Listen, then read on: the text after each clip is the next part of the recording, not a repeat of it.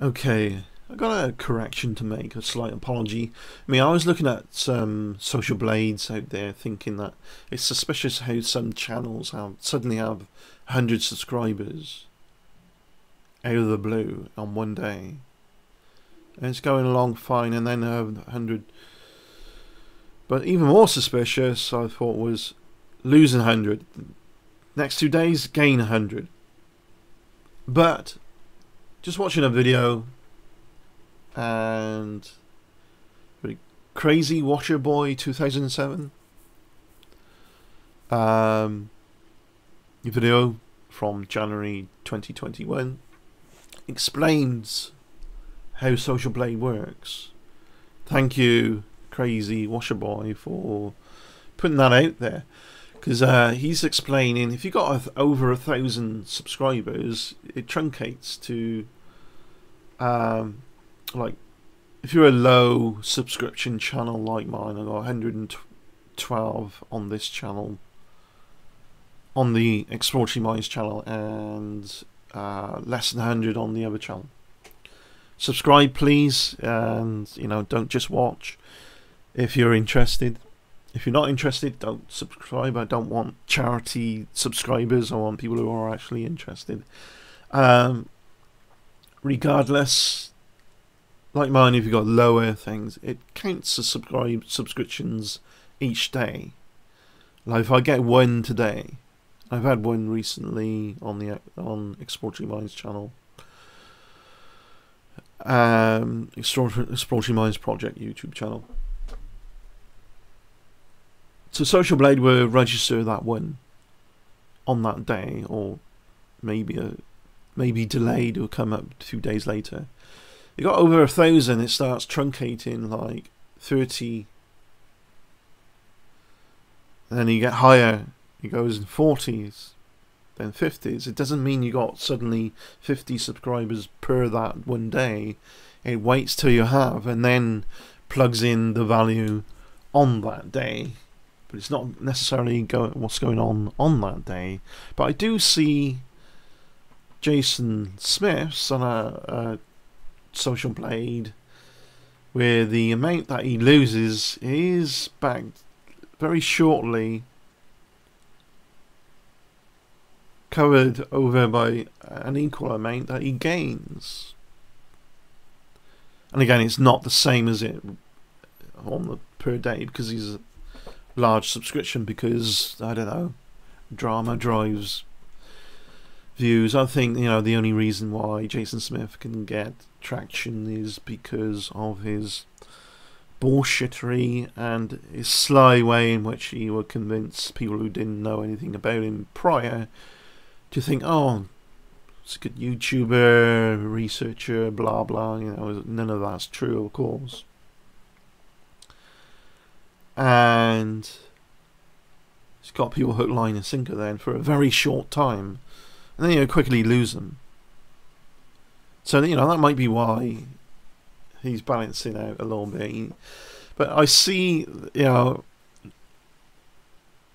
this not working out for him long term. He's really become so pathetic now. This idea, this LARP thing, is such utter garbage and bullshit that he himself is owned by his own idea. He doesn't even try hard enough to LARP now at the moment. That's the irony here.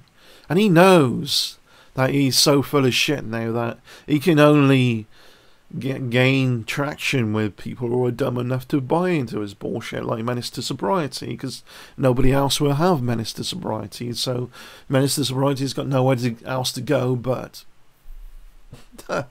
his fucking pile of shit, bullshit, degrading, waste of space channel.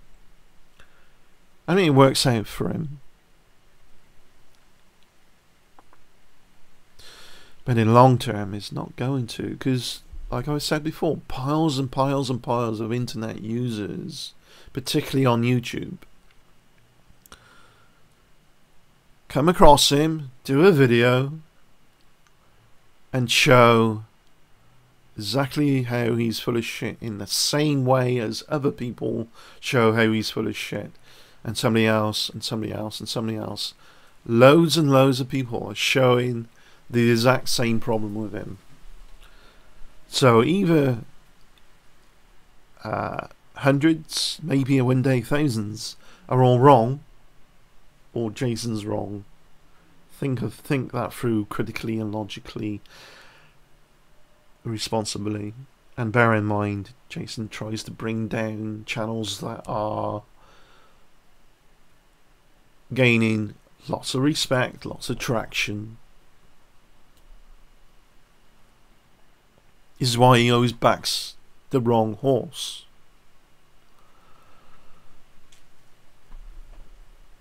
It's a whole strategy, you know. I mean, he's got 2 brain cells to rub together. I don't know what the rest of them are doing, though. I mean, he creates a little bit of a spark, but it's such garbage when it runs out. This whole thing is very predictable. Him calling Steve McRae's followers a cult. Highly predictable, because when you're that lazy in your approach of accusing others, all you're going to do, so lazy there's no insight, all you're going to do is project. And the projection level from Jason it's fascinating to me, actually. It really is fascinating how, if you want to know anything about Jason, just look at his accusations of others and then apply it to him. Because that's how it works with Jason.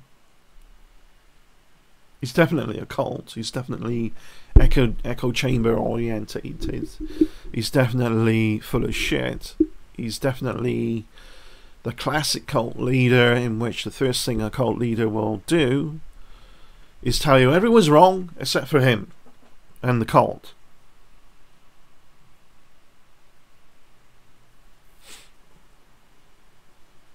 Right?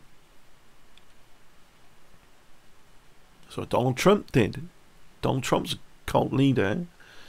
Everyone's wrong, all the news media, it's all fake news.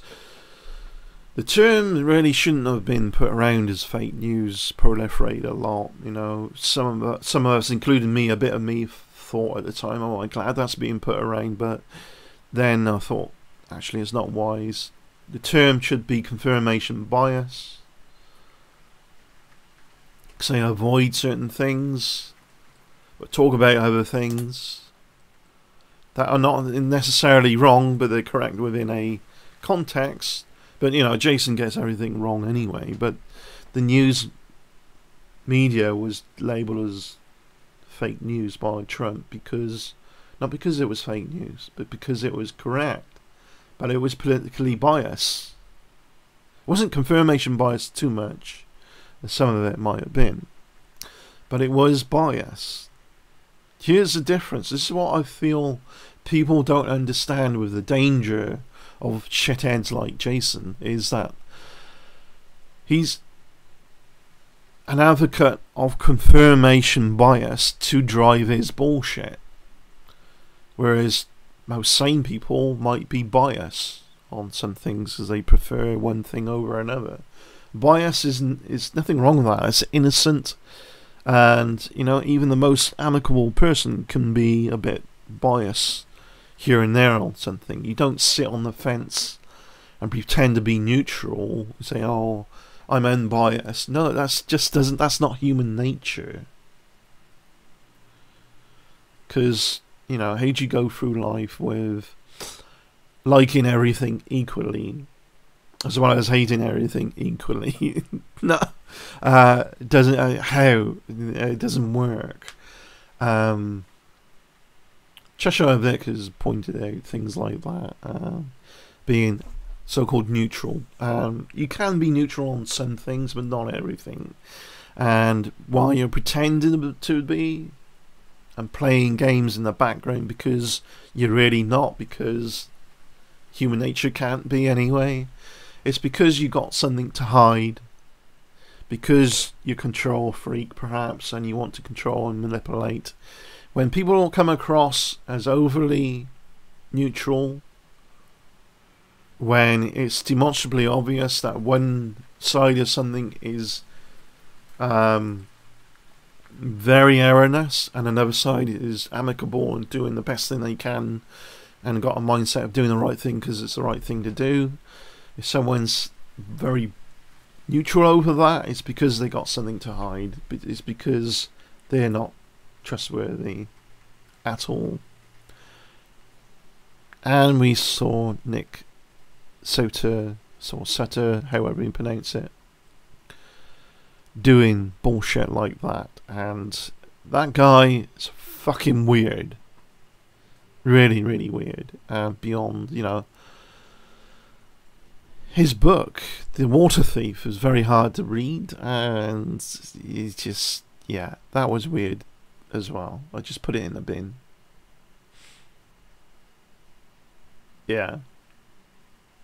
It's one thing that the internet does teach you, is the level of oddities that can come from people via dysfunction is infinite. It appears to be. It just goes on. Now, it's easy, I think, for human nature to be creative. We're creative creatures.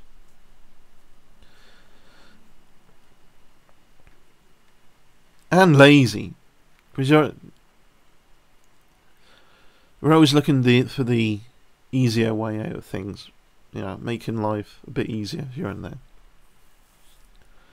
But, you know, some of us like a challenge as well, just to know that we can get over certain challenges to improve ourselves. But people like Jason are creative and lazy. They're not critical thinking. They're not logical. They're not analytical. They're incredibly primitive, actually. And it's emotional based. Again, that's what Trump did. Trump always talked in terms of the emotion because he lacked critical thinking. He didn't know fuck all, shit, bullshit, or anything. You know, he didn't know what was bullshit or what was fact. You know, he just didn't know. He was unable, mentally inert when it comes to that. But brilliant at emotional manipulation with his fans. The rallies make America great again. If America's so great, why would you need to make it great again? Because it's not. Because you've got some serious things to address. And you can't address them if you keep going down the path of egotism of America is always great at everything. Is not. You're really good at some things. You're mind-blowingly shit at many things as well. But it was at the rallies, oh, they all never turn the camera around to see how many people are here. Why the fuck does it matter how many people are at your rallies? What does matter is, are you doing your job as a president? Now, I think Biden, he's nothing amazing, but he's doing his job as a president. He's being a president, whereas Trump was being some narcissistic piece of shit who wanted a popularity contest. America needs to move well away from that within its politics.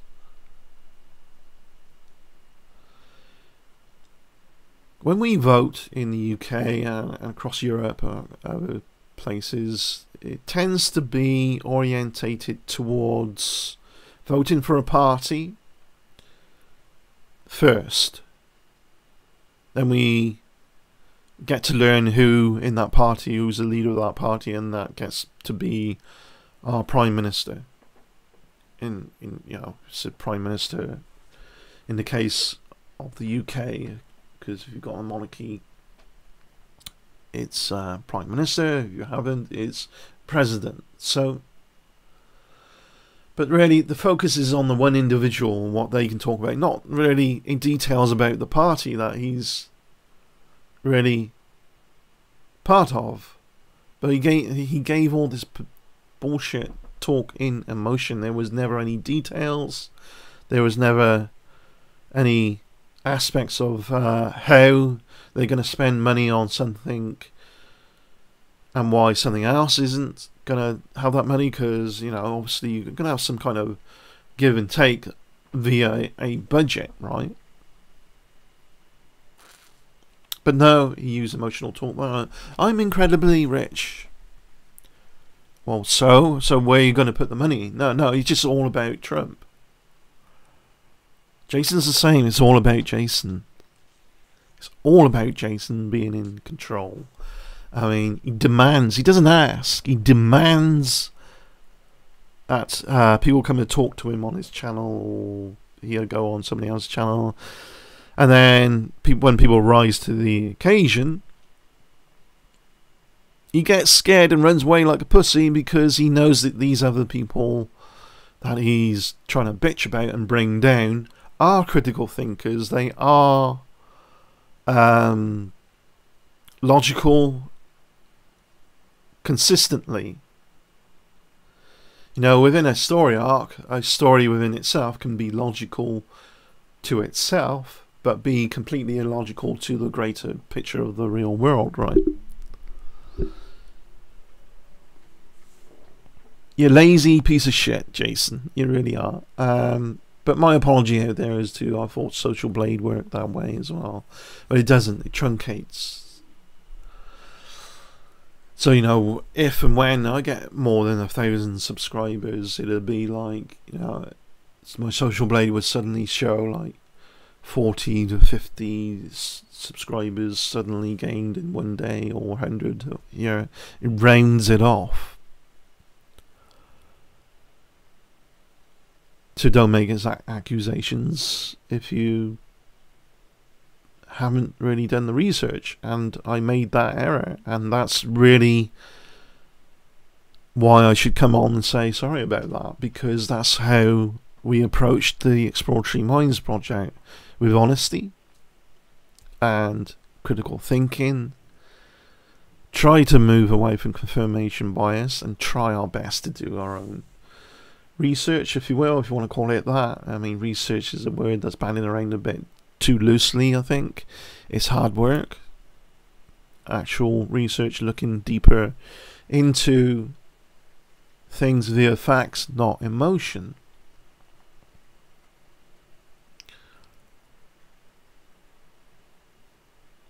Playlist is getting bigger, by the way. You know what I mean. The playlist exposes Jason. Just keeps getting bigger and bigger and bigger. Anyone asks me about Jason, I just give them a playlist. Oh, go and have a look at that. Then they're going to go, holy shit, what a shit bag. Not doing business with him. Unless they want somebody who is untrustworthy, has no morals, is a lazy thinker, not critical thinking, instigates drama for views, and so on and on. All the worst attributes.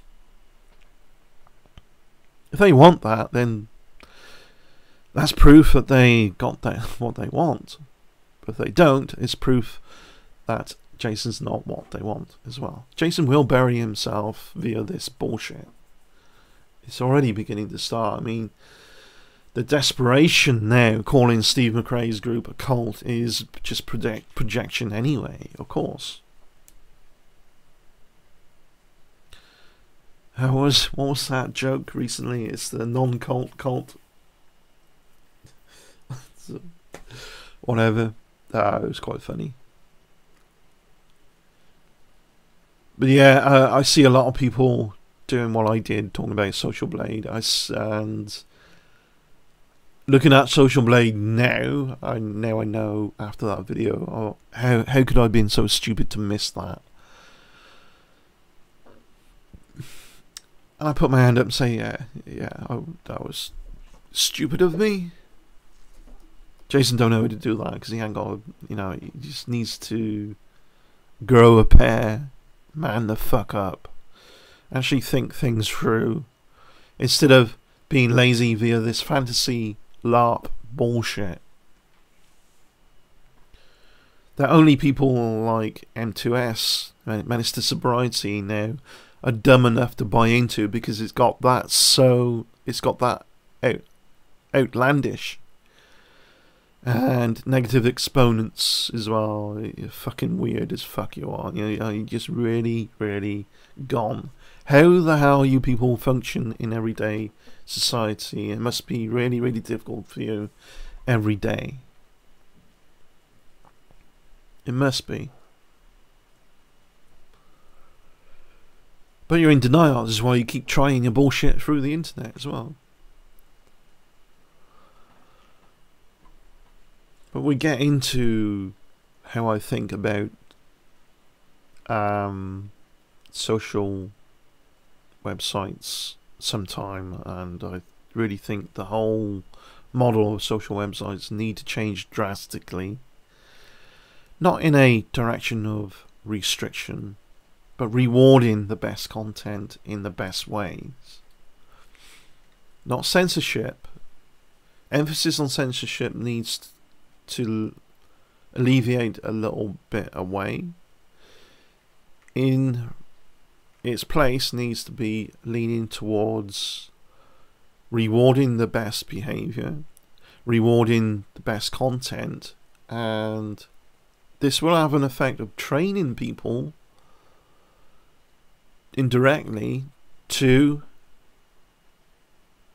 be tools for other people to learn from, to raise ships amicably together, to really learn and help each other. Whereas the YouTube model really appears to be geared for haters like Jason. That downvote on your video just registers as more interaction in Google's algorithm. I think it should be one that mitigates. Not then you probably say, oh, it's even easier then for the trolls to bring it down. Well, you can do it to them as well. That way people will think twice before they downvote, because you know, when they find out, you know, it's there, it's a nebulous idea. There's a number of other things I want to talk about combined with that, and one day I'll do a video on all that. You know, I might not be quite correct on it all, my ideas might not work. But you try to evolve an idea rather than allowing an idea to own you like Jason has. You're a fucking loser, Jason. Get over yourself. Take care, everyone. Hope you have a good day. Cheers. Bye.